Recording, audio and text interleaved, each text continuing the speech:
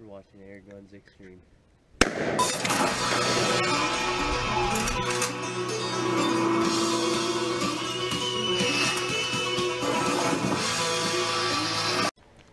Alright, you guys, welcome back to AGEX'S Extreme. Sorry if I have like a cough and a little bit of like a cracky voice. I'm just getting over sick. I don't know if I'm really sick or it's just my allergies that are kicking in. But anyways, I want to come to you guys and talk to you guys about something. Basically, I have a squirrel video that was just uploaded today. Go check that out. That was over at the Proving Grounds. I was with Buckmaster. He has a video uploaded. So go check out them videos. We just been getting into squirrel heaven. I mean, we just, every time we go out to the Proving Grounds, we see squirrels everywhere. And we went out again tonight. We each got one. It was just a tough night. We went out about 1 o'clock this afternoon, stayed out until about 4:30, almost 5. The squirrels today just weren't moving, I think because the temps were dropping towards like 3 o'clock. When we left here, it was like 45 degrees. We got there, it was down to 41. So that might have just shut down the squirrels, but we did manage to each get one this afternoon. But the squirrels, to me, just today was the very first day where I just didn't see as many as I did yesterday. Me and Skylar total yesterday, or I counted, I might be a little bit off, but yesterday I counted about 100 squirrels I saw. And I could have easily limited out in about a half hour. But I was being picky yesterday and only shooting the real big ones.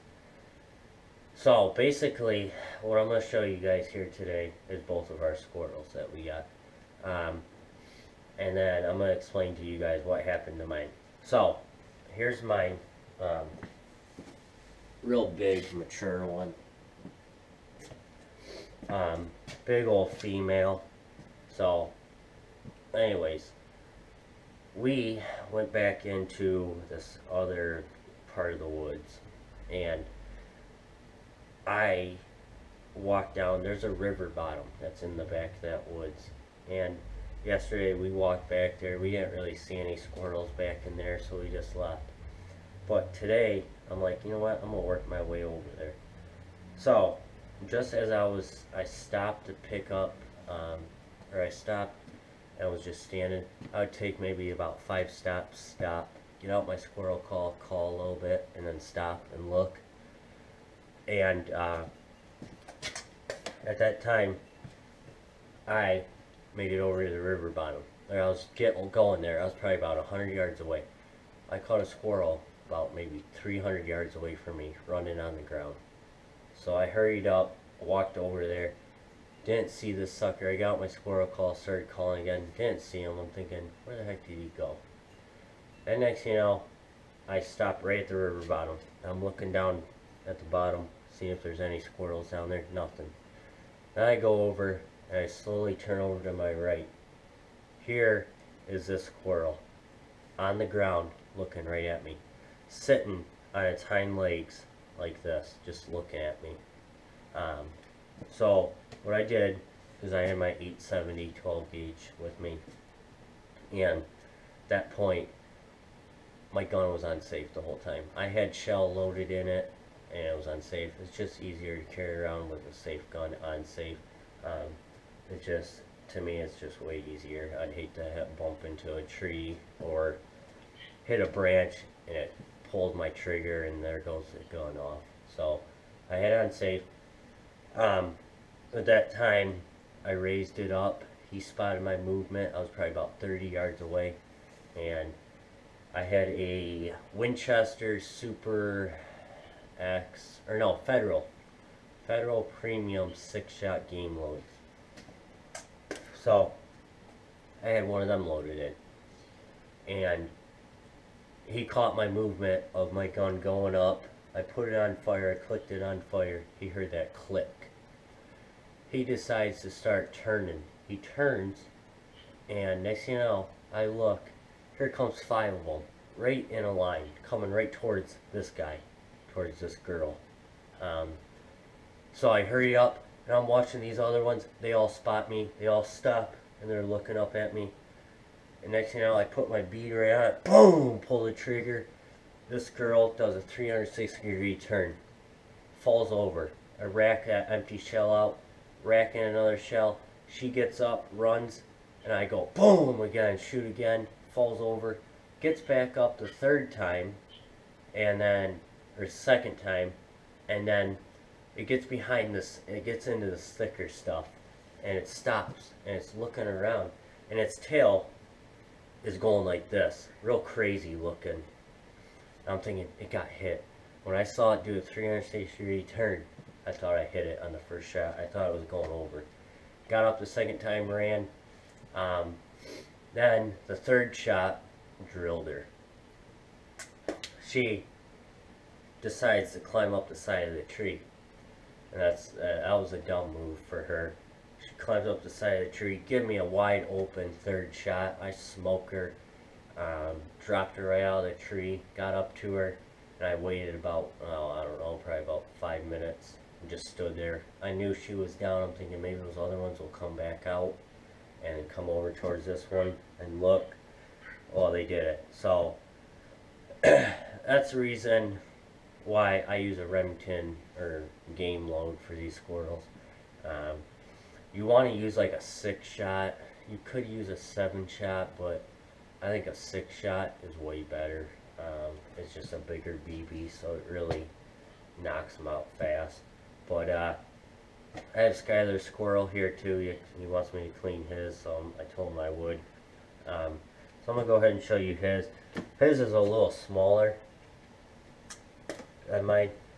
So right before I spotted this one, Skylar shot.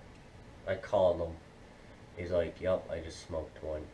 He was probably about 300 yards away from me. And next thing you know, it was dead calm. I hear boom, gunshot go off, and then I called him. He said, "Yep, I got one." So here's his. I don't know his story on what happened with his. He said he got it on 1 shot.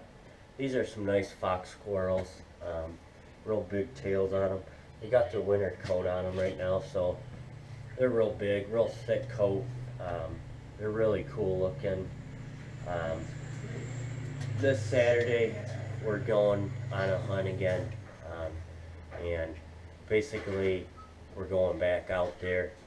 Probably going to take some shotguns again, and basically try to get our limit early. We're going to go out Saturday morning about 9, 10 o'clock and see if we can get any. And then if that does happen, I am going to have a special guest with me. I'm not going to tell you guys at this moment. Well, I guess I could. It's going to be my girlfriend. She's coming out. And I'm going to let her shoot probably the first squirrel that I spot. Or if she sees it before me, I'll let her shoot it. She's never really shot a squirrel before. I think she might have maybe one before. But it's a real fun. I mean, small game hunting is just as fun as deer hunting. I mean, it's easy because you get to walk around, and deer hunting you just basically want to sit and be lucky enough to have a deer come in front of you within shooting range. So squirrel hunting, small game season is really, really a fun time of the year. But like I said, I'm going to have her probably shoot the first squirrel on Saturday if one does pop up. And then, I guess we'll see what happens. But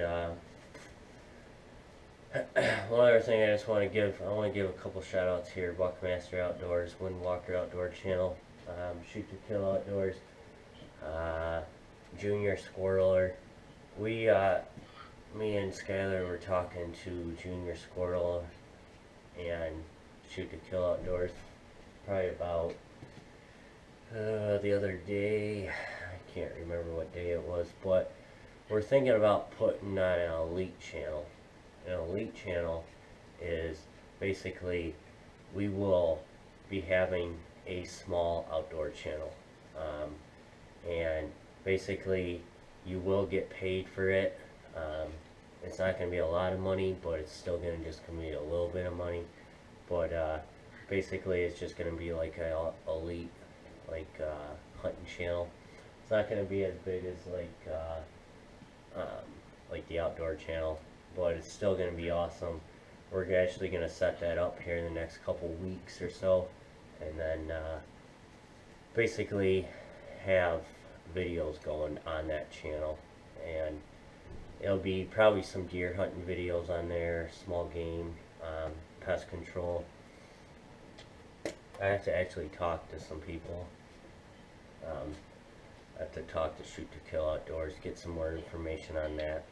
But I'm looking forward to that. Should be some fun times with that.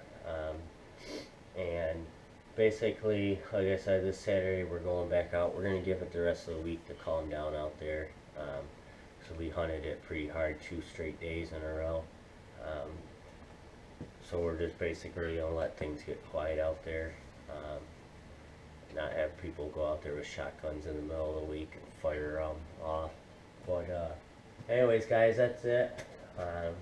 And I guess we'll see you guys this weekend. Thinking about middle of the week, do another review, another shooting review. I'll just have to see what the best day is, and then we'll basically see what day works out the best. I will be having my camera with me on Saturday, getting some sick footage. Have my GoPro on the gun, on my 870. So I'm pretty pumped about Saturday, and then Sunday. I'm gonna go ahead and tell you guys, Sunday we're having my birthday party. It's not gonna be anything real big. My birthday is not on Sunday, it's actually on that Tuesday. So I'll be having some people over, and then probably take you guys with me. Why not? And basically show you guys my birthday. I actually do have a birthday video up from last year. That was when I got my 22 nitro venom. So go check out that. That was a long time ago. That was, geez, last February. That was a heck of a long time ago. But go ahead and go check out that video. Probably be similar to that one for this year. I'm not really sure where we're planning on going, but we're gonna go somewhere, so should be fun. But anyways, guys, you're watching Air Guns Extreme. We'll see you guys at the next one.